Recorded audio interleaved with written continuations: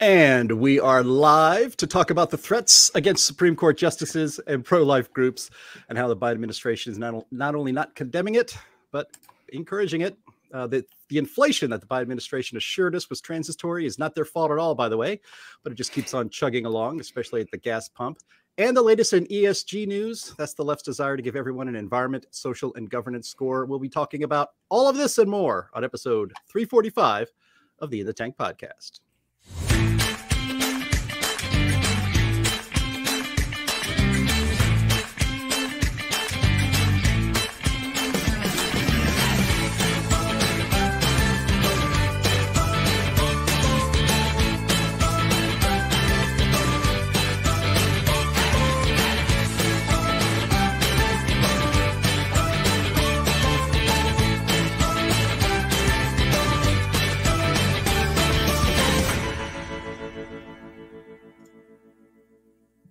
All right, and this podcast has begun. I am your host, Jim Lakely. I'm vice president of the Heartland Institute. Our usual host, Donald Kendall, is absent today. He'll be back next week.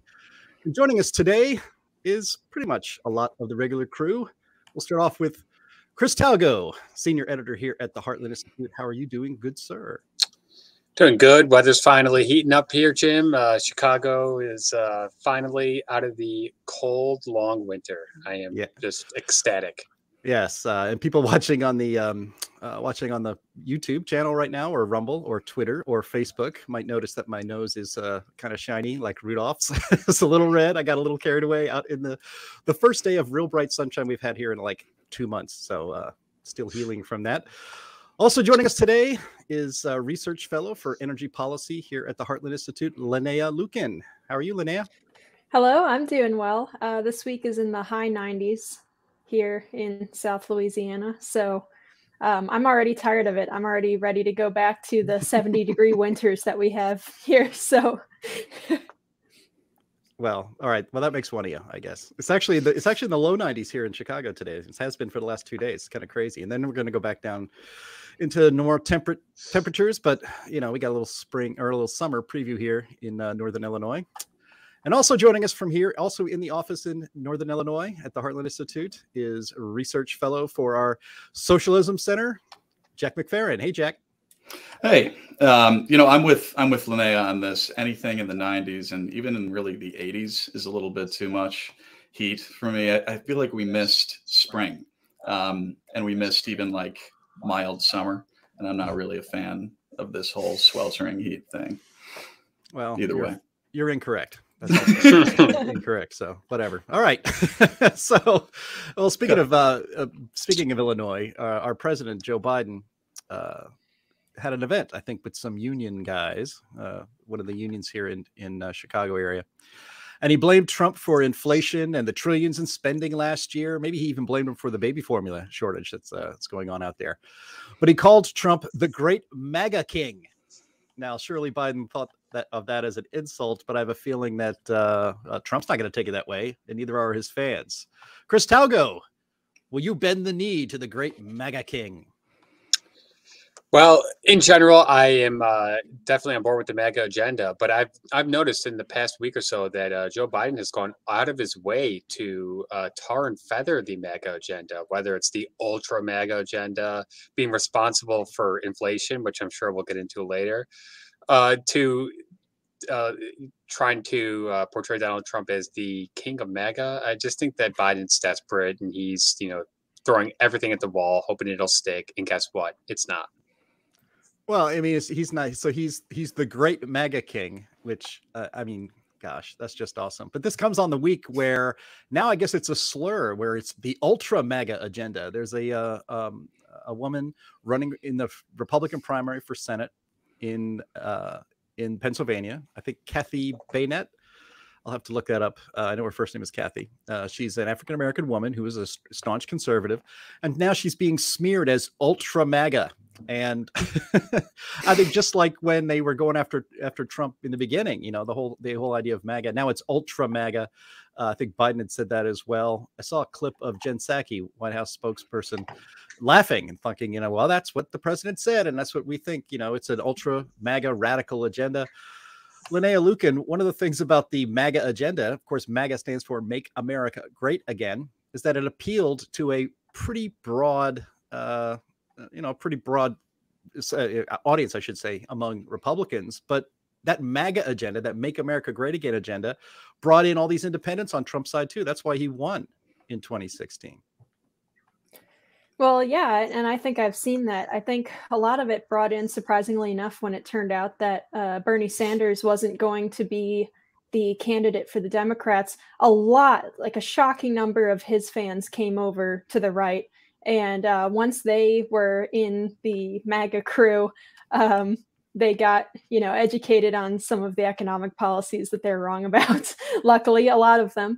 And so they've become good friends of the, I guess, MAGA movement too. And if we're becoming ultra MAGA now and the memes keep rolling out like this, I think that's a pretty good indicator of where the Republican Party is at.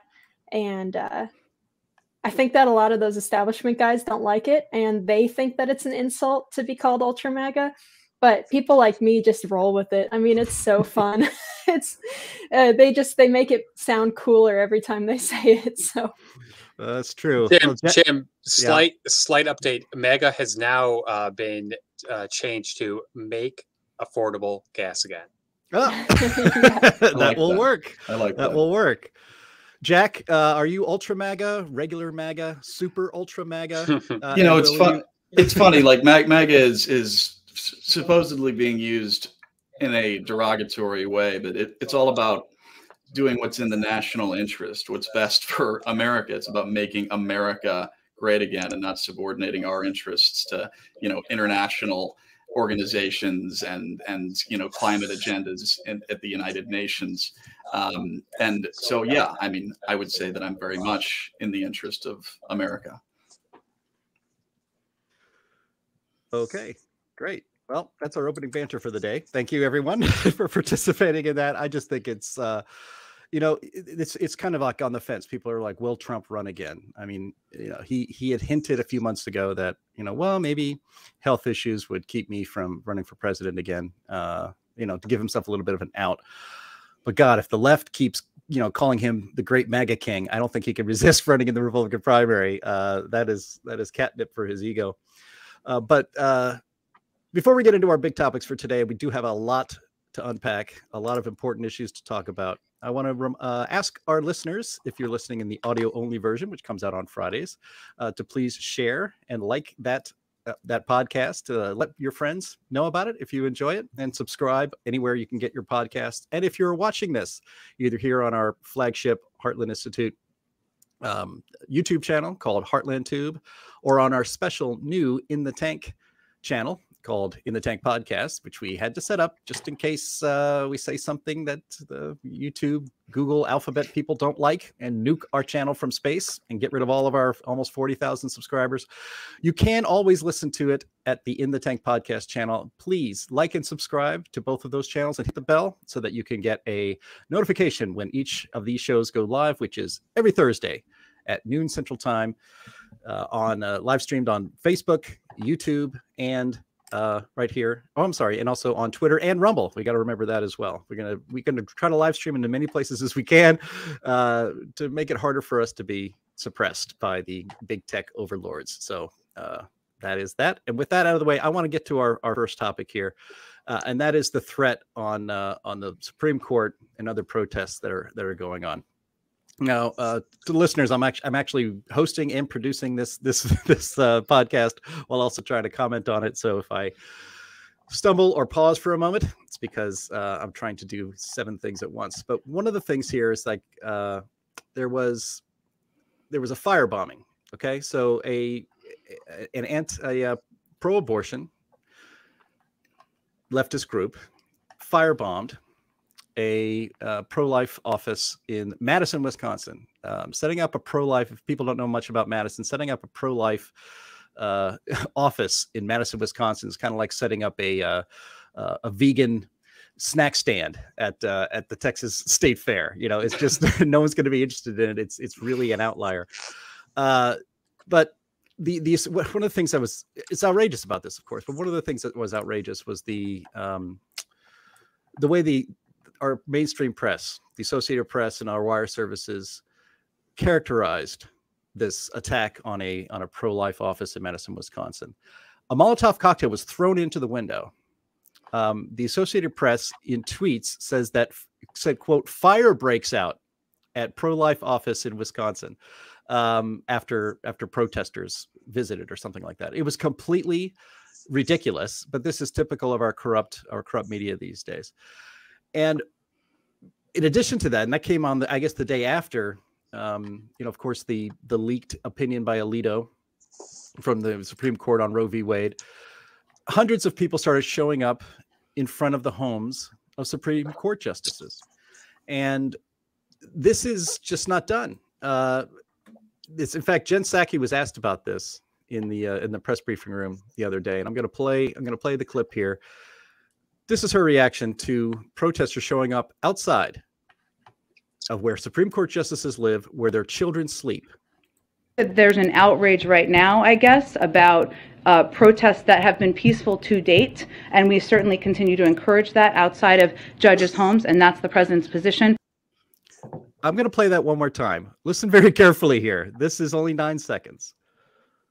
Know that there's an outrage right now, I guess, about protests that have been peaceful to date, and we certainly continue to encourage that outside of judges' homes, and that's the president's position. So she isn't. By the way, it is a federal crime. It really is. It's a federal crime to protest outside the home of any judge, let alone a Supreme Court justice. And there's good reason for that. And it is because the judiciary and judges have to make decisions based solely on the law and cannot be under public pressure like that. And again, the intent here, and Jen Psaki is just blowing it off. It's like, oh, as long as they're out there peacefully protesting. You are literally with those statements, she is sending leftist shock troops, encouraging them to camp out outside the homes of Supreme Court justices, again, where their children sleep, to intimidate them, and she's encouraging this. I don't know, somewhere around the 6th of January, there was somebody else who encouraged people to march somewhere, but it was in a public place. It was the Capitol building. And I'm just gobsmacked, Chris. I mean, there seem to be no limits at all on what the left is willing to do to get their way. They have zero respect for the judicial branch, and that's very apparent right now. And there's so many things that need to be unpacked here. One of the first things is, could you imagine the outrage if the shoe was on the other foot, and you had a bunch of anti-abortion protesters camped outside of Elena Kagan's house, or any liberal Supreme Court justice? The left would be on fire. Okay, and also just because this is very important, what if during a jury trial a bunch of people wanted to go and picket and try to intimidate outside of the jurors' homes? That would be universally panned, and it should be universally panned, because the entire point of the justice system is that these people are supposed to make decisions without threat of intimidation or without threat of reprisal if they do not make the decision that the protesters do not like. So it's just it's ridiculous. It's sad, and shame on outgoing Press Secretary Jen Psaki for encouraging the breaking of federal law. It's ludicrous. Can't believe it, actually. Linnea, I wonder if you have any reaction to this. I mean, you're younger. I'm older. I'm 51 years old. I've seen a lot of political activity in my time. This is straight out of the Alinsky playbook, and to have it being encouraged. Again, the breaking of federal law. Say what you will about that one day in the first month of 2021. I guess if I say the wrong words, this might get flagged by the algorithm. But say what you want about that event. It was in a public place. A small number of people obviously committed crimes, and God knows they're still rotting in prison right now without trial. This is crossing a line, I think. What's your reaction to this news? Not only is it federally illegal, but it also is continuing to reinforce this very cynical position that I've begun to take, that we actually don't live in a nation of laws. We live in a nation of two different sets of laws depending on which side of the aisle you're on. And that's regardless of who's president. Even during Trump's presidency, you have the FBI kicking in doors of Republican staffers.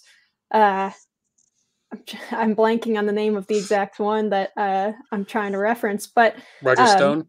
Yeah, Roger Stone, poor guy, comes out in his pajamas and bunny slippers, and it's a full raid style, night attack. It's just absurd. Meanwhile, Democrats can be caught on camera breaking the law and nothing happens to them. This morning I was listening to a podcast and heard a progressive make the absurd claim that it's not illegal because there's no evidence that the protesters outside of the judge's home are trying to influence their decisions. And this is the kind of position that they'll take, where they'll parse it down and they'll say, well, they're only chanting "my body, my choice" or whatever, so therefore it's clear that they're just giving their opinion. They're not trying to influence anything, which is patently absurd. But they'll do this. They'll parse it down, and the whole media will go along with it and will give them cover. And so nothing will have to happen to any of these people. Same with the rioters of a couple years ago. They're burning down cities and stuff, and barely any of them were arrested, and most of them did not go to jail for any kind of extended period. And we have a vice president who funded their release from prison. So there's two sets of laws. The Democrats don't have to play by the same rules that we do. Yeah, I was looking at the legal aspect too, and it looks like the U.S. Code says that it's illegal to do this with the intent of interfering, obstructing, impeding, or influencing any decision. And obviously that's what these people are trying to do. But the way that they will defend it is by saying that they're free to express their outrage, right? Which is a ridiculous defense, but I guess that's how they will game the legal system, right?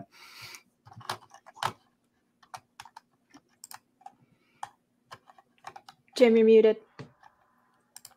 Thank you. Yes, there's just different rules here, both in our culture and our media, and apparently with our law enforcement. I mean, the fact, you could talk about the event on the first month of 2021 and how that was handled by our FBI. Has anyone asked the FBI if they are investigating any of these people? I'm going to share on the screen here. Here's a link to a story from Fox 47 in Wisconsin. And it says, nationwide group claiming to be behind Wisconsin family action firebombing issues warning. I wonder if the FBI is involved in this. I mean, when parents showed up at school board meetings, which is a public place, by the way, which they are invited to actually come and to comment on what's going on their school boards, the FBI calls them domestic terrorists and opens up files on them. But here we have a group called Jane's Revenge. They're on Reddit, and they're everywhere else. They're a shadowy, radical left-wing group. They claim to be responsible for that arson and graffiti on the front of that building that said, "If abortions aren't safe, then you aren't either." An explicit threat. According to a report from Bellingcat is an international investigative journalism organization. The group known as Jane's Revenge demanded the disbanding of all anti-choice groups, fake clinics, and violent anti-choice groups within the next 30 days. Let's see. They have their full statement down here. They posted it on Reddit. It is here. They say this. This is not a declaration of war. War has been upon us for decades, a war which we did not want and did not provoke. Too long have we been attacked for asking for basic medical care. Too long have we been shot, bombed, and forced into childbirth without consent. This was only a warning. We demand the disbanding of all anti-choice establishments, fake clinics, and violent anti-choice groups within the next 30 days. This is not a mere difference of opinion, as some have framed it. We are literally fighting for our lives. We will not sit while we are killed and forced into servitude. And it goes on. Now that's quite a take on Roe v. Wade being nullified and abortion laws being left up to the states as they are right now, varying laws out there on abortion from state to state. But again, how come nobody's asking the FBI whether they're investigating this? Well, trying to find out who these people are. When they are still, there are people from that first month in January 2021 who have been charged with misdemeanors, things like parading around a public place without a permit, and they're still sitting in jail without a trial for more than a year. What is it now? Almost 18 months. And this kind of thing happens, and nobody asked the FBI. Again, people showing up at school board meetings to complain about the radicalization of their children through the curriculum in some of these schools, which has been completely taken over by the left. And the FBI holds a press conference saying that these people are going to be considered domestic terrorists, and they're opening files on them. And yet here we have this going on, and there isn't a peep.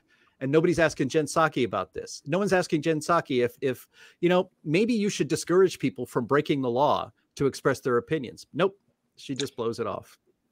Jack, you were going to jump in before I went on a rant. No, I think it's all ridiculous. I think that, frankly, if you were to ask the FBI to do this, they would probably, say they would do it and then not do anything, or frankly support these people, behind the scenes. They're a pawn of the Biden administration, and they're not going to help.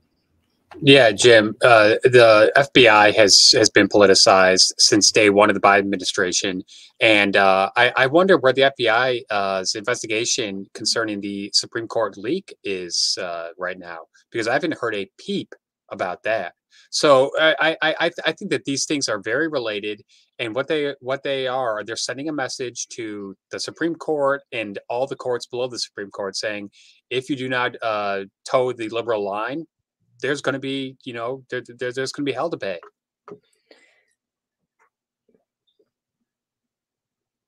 You're muted, Jim. Thank you again. I'm sorry. Linnea, were you going to pop in with something? Yeah, I was going to say, just keep in mind, this is the same FBI that could devote more than a dozen, I think, agents to investigating a NASCAR garage door pull. They have no interest. If the FBI's leadership has no interest in investigating this stuff, it's just not going to happen.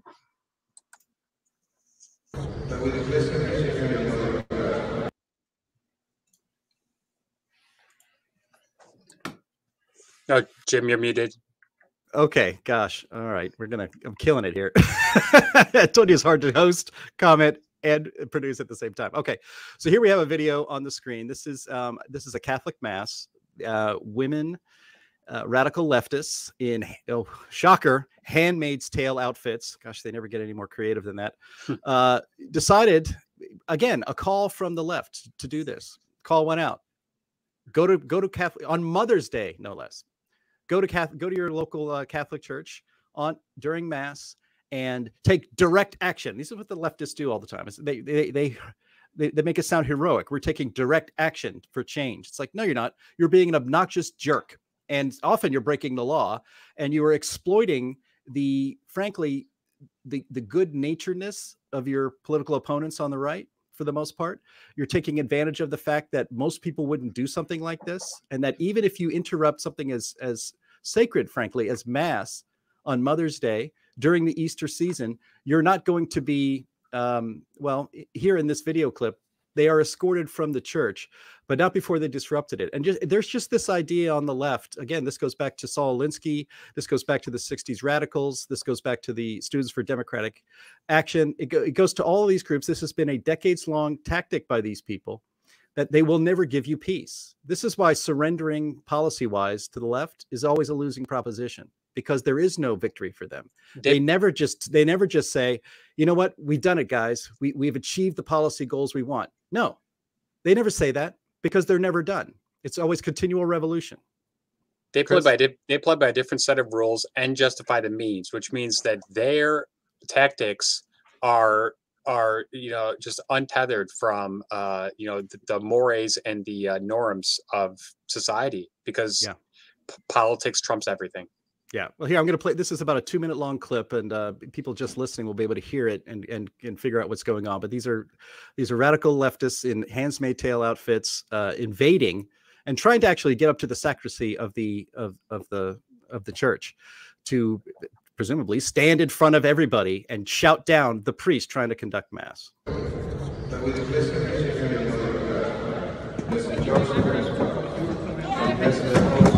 Hey, you get off of him.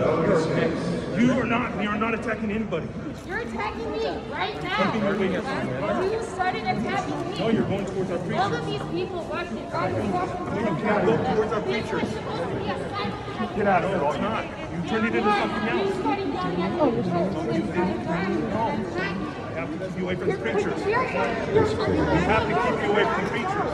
You got to get away from respecting women. You want to come and attack. Respect us. Respect us. You want to attacking us. If you guys want respect, we want respect too. We want respect. I understand that. Get out of here. Get out of here. You're disrespectful. You know what? I promise you, I understand you completely. I understand. We are with you. But You have to get your hands off. This is so disrespectful. Wow. Please, this is such a falsehood. You even practice Christian things when you're out there.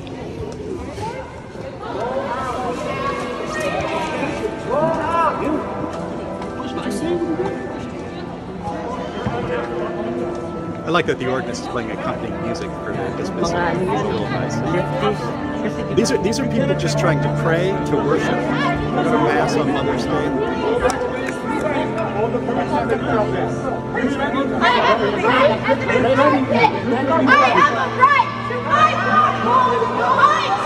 Get out of here!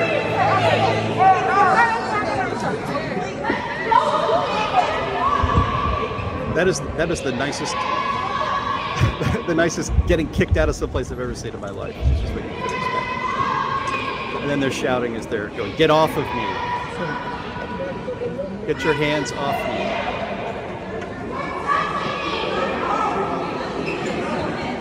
I don't know if you sorry. No, yeah, I mean, but that's your modern left today. I mean, I can't think. Well, I mean, I guess people on the right went to school board meetings, but that was a public meeting in which public comment is actually encouraged. Well, go ahead, Linnea. And that's not the only issue here. This actually, what they've done is federally illegal. There was a 1994 law that banned pro or anti-abortion activists from being allowed to like block entrances and stuff to abortion facilities. And in that same law, it makes it illegal for pro-abortion activists to enter places of religious worship for part of their protest. So it's actually federally illegal for what they've done, but I guarantee that not a single one of those people are going to be arrested. And what concerns me too is I immediately noticed in the video that they're bringing backpacks in. I do not like that. If I was, if they had a security guard or something at this cathedral or this big church here, which I think is in Los Angeles, there's no way you let them in with backpacks and stuff. It's a huge security hazard. And after what's happened previously in Texas and other places, I'm beside myself that they got as far in as they did. What I find most frightening is that this is just the initial reaction to the draft opinion release. I can't even imagine what is going to happen if and when the Supreme Court does nullify Roe v. Wade in late June. Well, yeah, I mean, that's still an open question. As I said on last week's podcast, I'm actually, and the more I've thought about it, I think it's slightly more likely than not that the opinion that we actually get, the final opinion this summer handed down, will be not what we read in the draft. It will be quite different, and it'll be watered down. Jack, you got something to add here before we move on to our next topic? So do you think that the Supreme Court justices will be swayed by this sort of public outrage in some way, shape, or form? I don't. Nope. I mean, of course not. I mean, I think this is playing into the hands of those who want that Alito decision to be the final law. I mean, how can you possibly, no matter where you are on this, you can't possibly back down on this, or that this becomes the rule, that every time either side has a decision that they don't like or suspects there's going to be a decision they don't like, that they take direct action and frankly threaten the lives and certainly threaten the peace of those Supreme Court justices. They cannot actually rule in favor of the left on this one and have any credibility with the court whatsoever. Yeah, they've retrenched themselves further, because if they do, they lose complete legitimacy in the entire institution. So they have to rule in the other way. And let's also just to put a kind of a bow on this, it's the idea, again, as I played the clip in the beginning, Jen Psaki encouraging, not even failing to condemn, but encouraging people to show up at the homes of Supreme Court justices. Now, a responsible White House spokesperson would say the proper place to have your voice heard and for the Supreme Court justices themselves to know you were there and to hear it is to go to the Supreme Court on the street in a public place where there are regular protests. There is only one reason to go to the home of a like say Brett Kavanaugh, who has daughters, teenage young daughters, to go to the home of Sam Alito. It is to frighten their families. It is to send the message that you are not safe. We know where you live. We know where your children sleep. If this happened, again, as I think you mentioned this, Linnea, if pro-choice, or I'm sorry, if pro-life protesters were going to the home of Ruth Bader Ginsburg, or when she was alive, or even right now, if they were to go to the home of Sonia Sotomayor, who is definitely not going to vote to repeal Roe v. Wade, the media would cover this differently.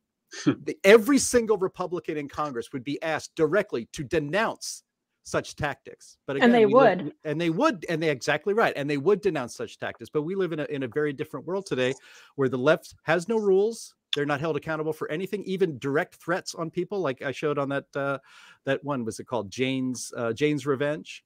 Yeah, the FBI is probably not going to do anything about that either. It's, this has to stop. I mean, this is what the left wants, is continual revolution. This is why, when if you have any family members that lived in Cuba or China today or Russia or the Soviet Union back in the day, the revolution never ends. You're never allowed any peace. And this is what the left has done in this country. No one has ever allowed a moment's peace if you disagree with them. Chris, I'll let you have the last word while I queue up the next topic. I mean, I think we really hit most of the points here. I just hope that the Supreme Court, stays strong, and I desperately hope that the American people see through this. And I think they do. I think they definitely do. Okay. Well, that's comforting. All right. Next topic here. We're going to get to. I'm an optimist. Yeah. Well, that makes one of you. All right. So we're going to go to a topic here that's also very serious, not quite as serious as the previous one, but very important right now. Inflation has barreled ahead. This is the headline from CNBC. Inflation barreled ahead at 8.3% in April from April of 2021, remaining near 40-year highs. Leftist journalists in the mainstream, the former mainstream, and I think the administration itself touted the idea that, well, inflation is actually stabilizing or going down, because I think the year-over-year inflation last month was 8.5%, so it's gone down 0.2%. The reason that happened actually is because in the month of April, gas prices went down temporarily for a couple of weeks, and now they're right back up again. In fact, I had to fill up my tank today. I think a week ago, last time I filled it up, it was $4.29 a gallon. Today, this morning, it was $4.59 a gallon. So gas prices are going back up again. We had so that's happening there, and so gas prices and energy prices are a big part of the inflation. Before we get into the gas prices and its effect on inflation and all of that stuff, guys, should Americans? This is a video of made by somebody on Twitter called Mazemore. This is what the administration has been saying about inflation for the last year. The comments start in February of 2021 and run until last month. This is speaks for itself. Be worried about inflation, sir?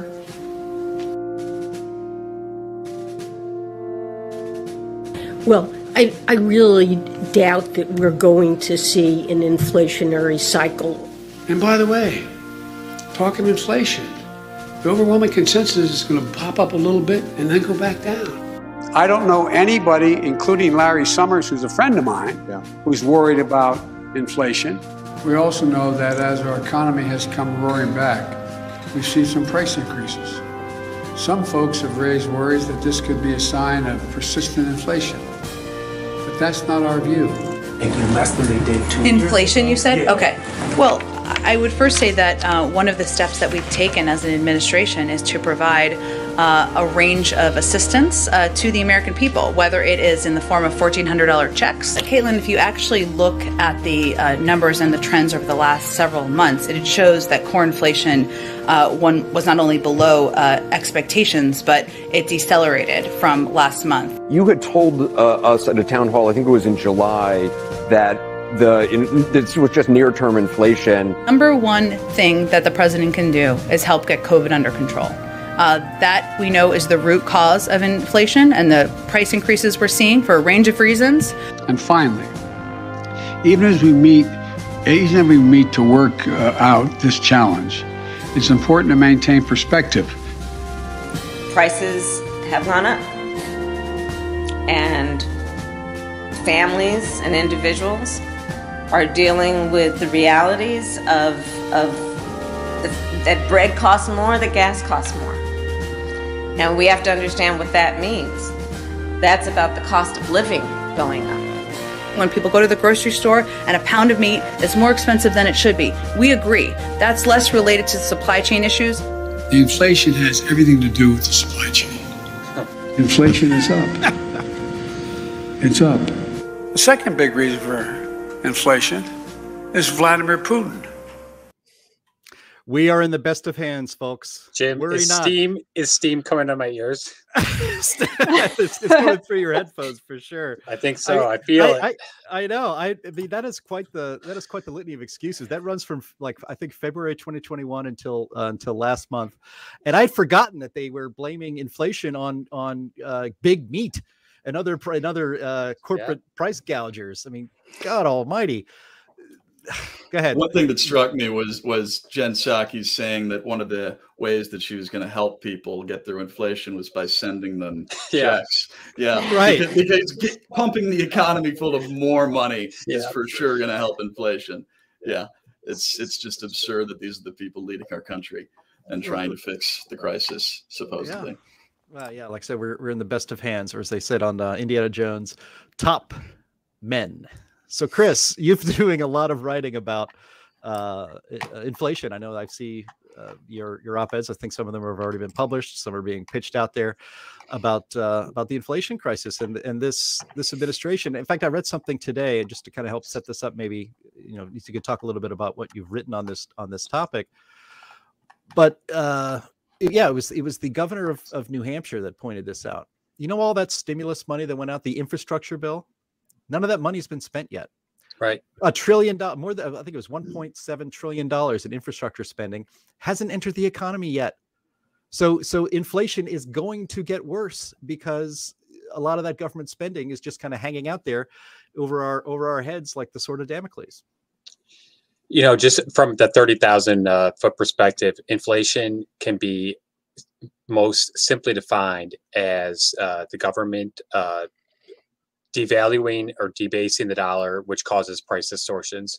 So really what's been happening here, and this has been going on for a very long time, the government has been printing money and spending way too much money. And this has just been put on, hyper speed over the past year or so with the 1.9 trillion American Rescue Plan and then the 1 trillion American Infrastructure Plan. That is $3 trillion just flooding into an already flooded economy with just way too much money. So you've got way too much money chasing way too few goods and services. You have a recipe for terrible inflation. This is not transitory. It's not temporary. This is not about Ukraine. This is not about ultra MAGA or whatever excuse that Biden is touting this week. It's real simple. It's basic economics. Too much money is just being shoveled into the economy, especially over the past year, and it is chasing too few goods and services. And a lot of that also is because of the regulations on oil and gas and just Biden's policies, which are anti-growth. We just had our first quarter growth was negative 1.4%. Yikes. So you have tons and tons of money just being sloshed into the economy, and you don't have an economy as productive as it should be. Worker production declined the most since 1947, according to the latest report. So you've got just our economy is just in shambles. And, I think that this present bout of inflation is about to get much worse. Producer price index report just came out today, 11%. Yikes. What is that index measure? It's wholesale. It's the producer prices, which obviously are going to be passed on to the consumer. Because if you're a company, you're not just going to eat the fact that your commodities or your energy inputs are through the roof. Just real quick anecdote. I've been going to the same golf course and hitting range balls for many, many years. I noticed this year the price of a small range bucket almost doubled. I asked them why is that? And they said, well, it's mostly because they have to buy so much gasoline for the lawnmowers and for the golf carts and for all the equipment to maintain the golf course. The price of gasoline, price of diesel is through the roof. They said, we just have to pass that on some way. So what's the easiest way? Hike the price of a range bucket. And that's happening across the board. Yeah. There's I'm going to share here a story on that. This isn't in the show notes, so you can see most of the items that we have, or the articles that we discuss are in the show notes. But this is an article from, actually an editorial from this morning in the Wall Street Journal about, it's titled "Inflation Stays in the Heights. The policy mix of blowout government spending and easy money is punishing workers." And so, they lead off. The transitory inflation crowd took another beating on Wednesday as April's expected decline in the rate of increase in the consumer price index turned out to be disappointing. This means we've reached peak inflation. We're merely fallen from Mount Everest to K2. So like I mentioned before, the pace of inflation slowed 0.3% for the month. But that was due, as I mentioned before, to a 6.1% decline in gasoline prices. But again, that's already been flipped, and gas prices are higher now than they were in the beginning of March. In fact, I think it was yesterday, Linnea, that the average price for a gallon of gas reached yet another all-time high of $4.49 or something like that nationwide. Also notable, again, the core. I thought Jen Psaki said corn inflation. It's like, what's corn inflation? Oh, core inflation. Got it. The core inflation rate, which does not include food and energy, rose 0.6% in April, faster than in March and in February, and has now climbed 6.2% in the last year. In fact, food prices are up 9.4% over last year. Again, people see this. People can feel this. Airfares are up 18.6% in April. And this is something that actually the Heartland Institute feels, because we send people to a lot of places. We need to travel around the country to testify for the state legislatures, go to, different meetings and gatherings of conservatives around the country.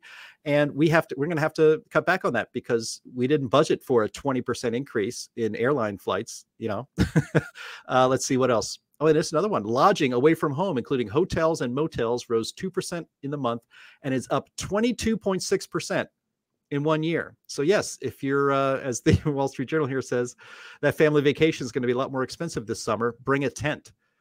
I mean, this is a disaster for, I guess, the administration and for Democrats, but they don't seem all that worried about it. Again, we played that video and it was long, but I thought it was important to show first their absolute disregard for inflation. It's transitory, don't worry about it.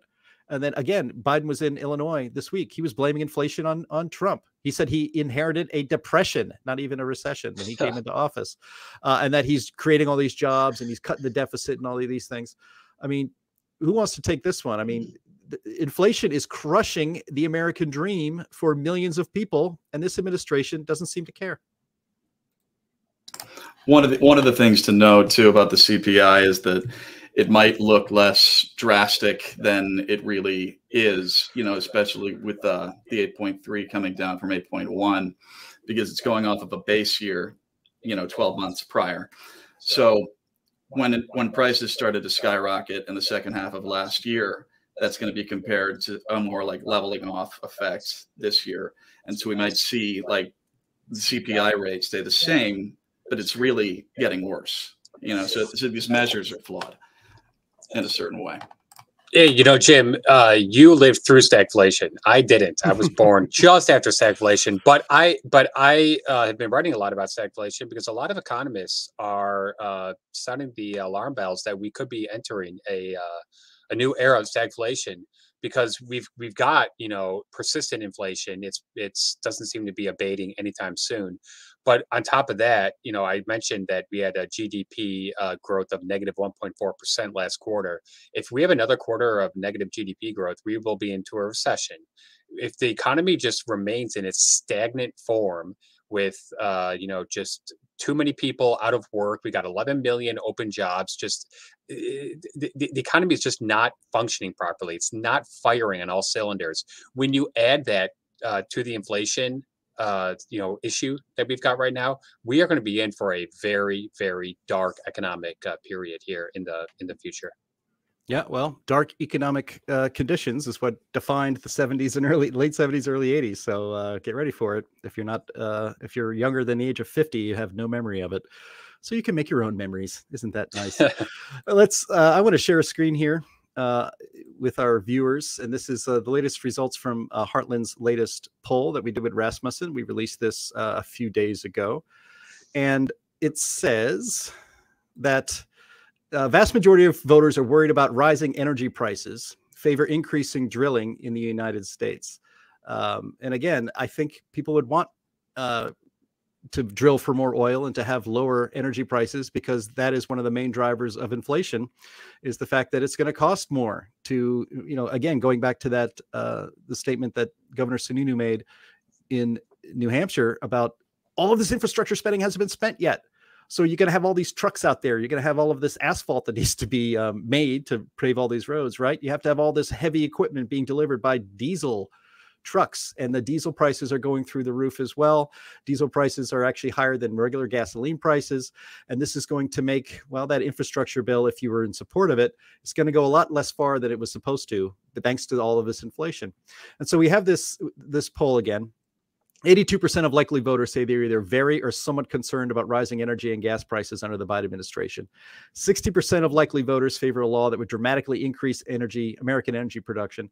And only 30% believe it's very likely climate change will be catastrophic for humans, plants, and animals within the next year.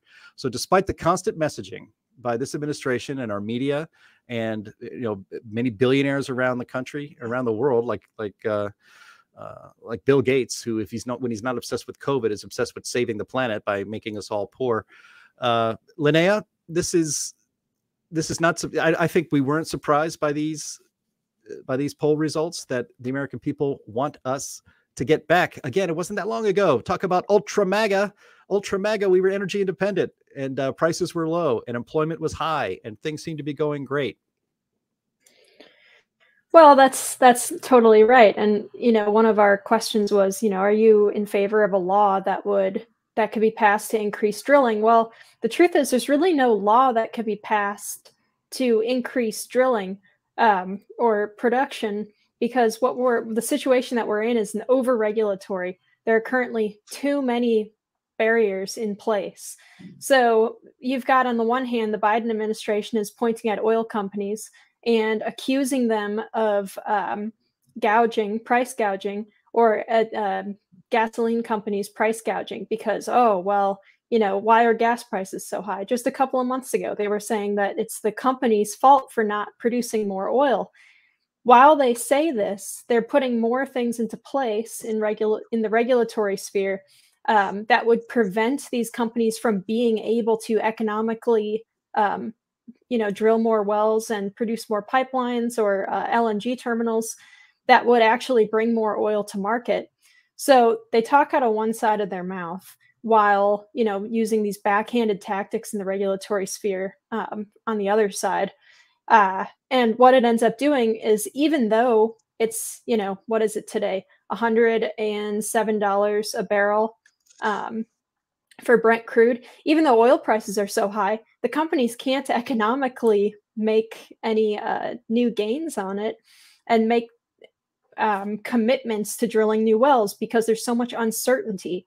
So in a normal time, or under someone like President Trump, where the companies know that he is a friendly administration to the oil and gas industry, because of that, the companies would be investing left and right at $105 a barrel.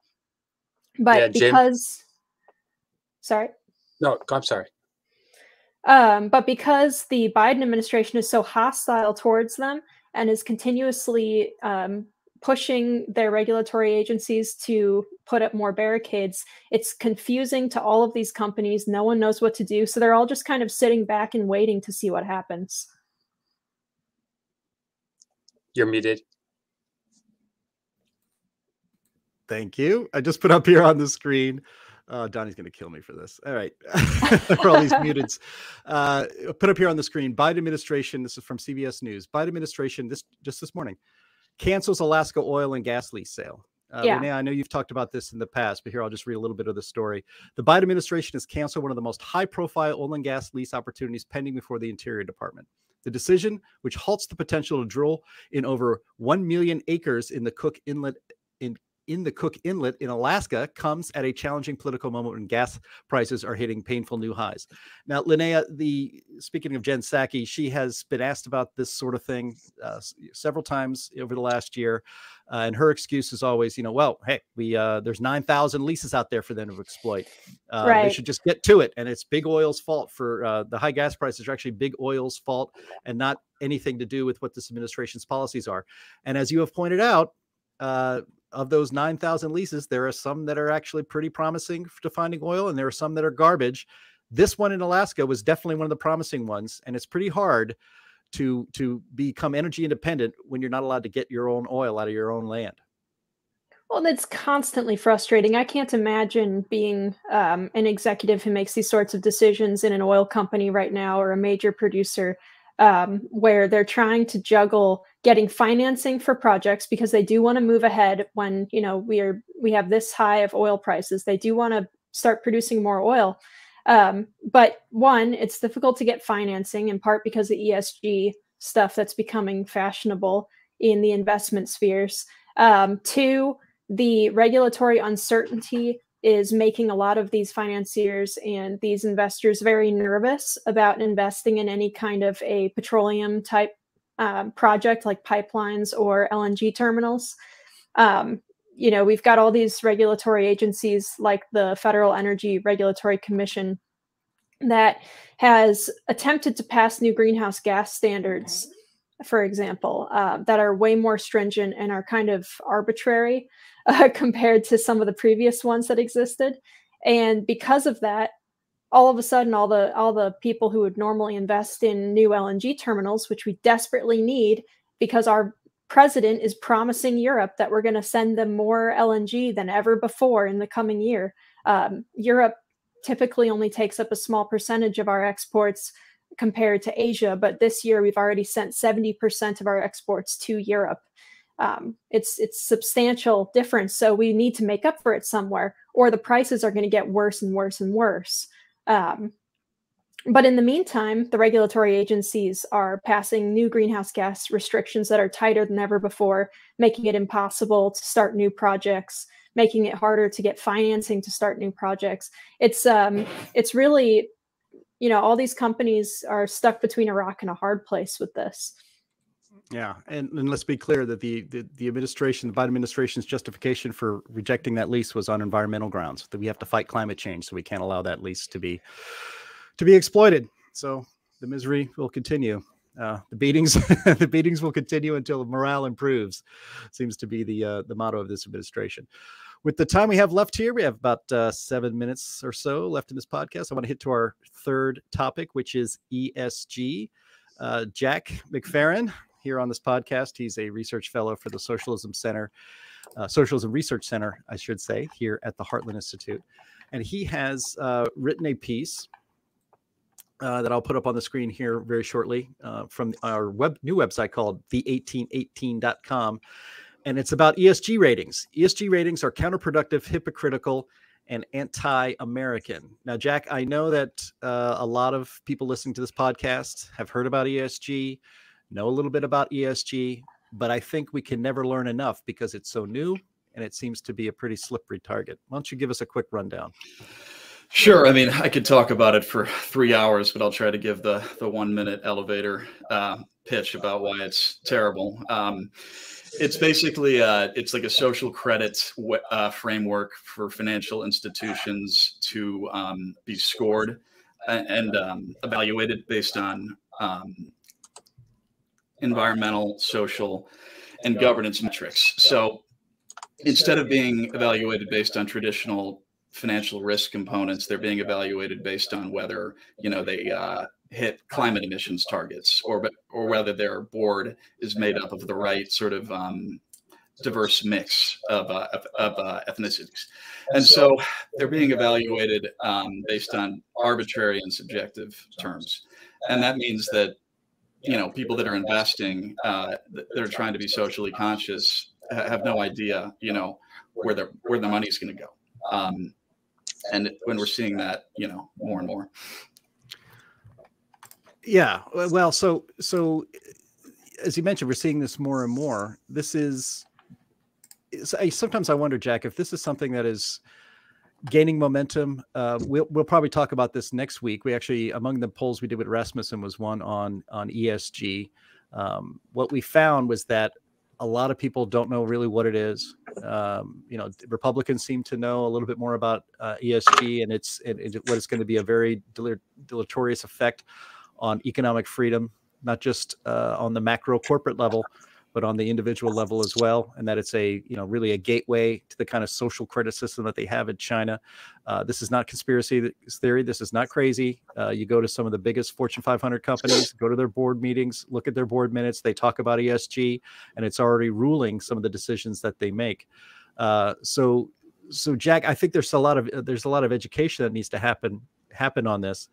But there seems to be, again, this is just a little hint to the poll results that we'll release next week. There seems to be a growing consensus that the more you know about ESG and the fact that it is not, it's an artificial construct that does not take into account actual profits for people, economic efficiency, and all of that. And that the more you learn about it, even in a bipartisan way, even Democrats think, I don't know about this stuff. Yeah, it's a system that, you know, once you learn the basics of and the complexities of, you're probably not going to think that it's good for the country or for you and your wallet. And frankly, I mean, it's just the precedent being set for like a small group of financial elites to determine, you know, what's best for these businesses is bad. It's absurd. And I just, you know, it needs to be stopped. Chris? Yeah, I'm going to come full circle here, Jim. Put a nice bow on this for you. So we talked about MAGA at the beginning of this podcast. Okay, the MAGA agenda, Make America Great Again, is predicated on corporations should actually do things in the best interest of this country. Okay, it is also a just total repulsion against the establishment and big banks and Wall Street and all that stuff. ESG is the epitome of that. It's the epitome of that on steroids. It's globalism. It's the big banks funneling money to their friends and their cronies. It is the complete antithesis of the Make America Great agenda. So to me, it makes perfect sense that the left is completely on board with this, although the polling does show that some Democratic voters, probably Bernie supporters, are a little leery of this. Republicans, seem to be on both sides of this, and that's I attribute that to the fact that the Republican Party is still somewhat divided between the establishment and the MAGA crew. But once again, if this takes hold, and I think it is taking hold, MasterCard just announced that all employee bonuses will be tied to ESG scores and their ESG implementation, that this is going to have a very, very poor effect on the American economy. But it's going to be great for globalists and the World Economic Forum and the IMF and all the things that we have been railing against for the past year or so. Yeah, I mean, the definition of, okay, this is going to be conspiracy theory nuts, or maybe this will trigger the algorithm, but like the definition of fascism is the nexus of government power and corporate power brought together to control the people. That is what is happening with ESG. This is yet another way for the left to implement its agenda, to force compliance with their policy preferences on the widest scale possible. ESG is the way to do that. It's just this kind of miracle avenue for them. And the fact that this has been going on through the World Economic Forum and other places, and now just bubbling up in America's corporate life, people need to open their eyes. They need to see this. They need to see this for what it is. The old adage, he who has the gold makes the rules. ESG is the same thing. He who has the control of ESG is funneling, trillions and trillions of dollars to companies and corporations and, that are on board with their social and economic agenda, regardless of whether or not it's good for shareholders, which is their fiduciary responsibility, regardless if it's good or not for the American economy, which should be their moral responsibility. That is correct.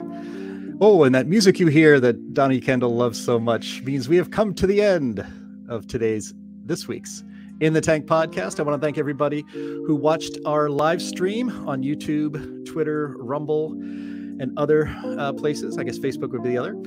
Thanks for being here and participating in the comments. We could put them up on screen.